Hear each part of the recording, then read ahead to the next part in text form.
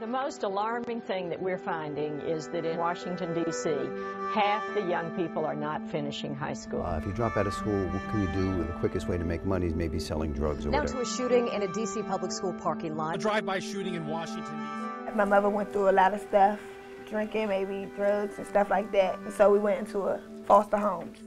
Every chance that I can take to get out of the city, I want to take. Because if I'm out of the city, I can actually relax. I know what it feels like to be broke, poor, homeless, and everything. I'm just not that emotional. I try to be emotionless for some reason. But everybody knows the reason. It's always because of the past and everything.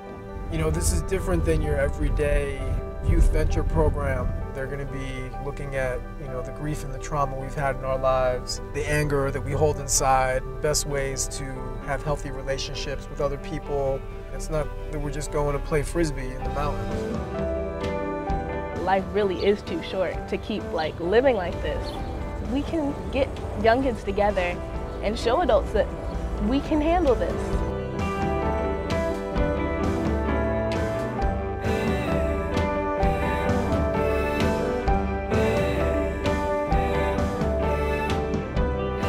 If we're able to detach ourselves from the hurt, then we can take responsibility for our healing.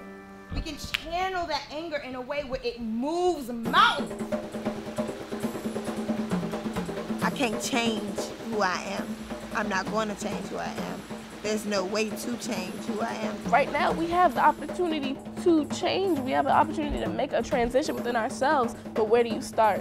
8 days is not gonna do it exactly. 8 days, a tree is not gonna form. Even though you sit there and you water it and you look at it and you watch it and you say yes, 8 days is not gonna do it to something. But a seed can be planted in 1 minute.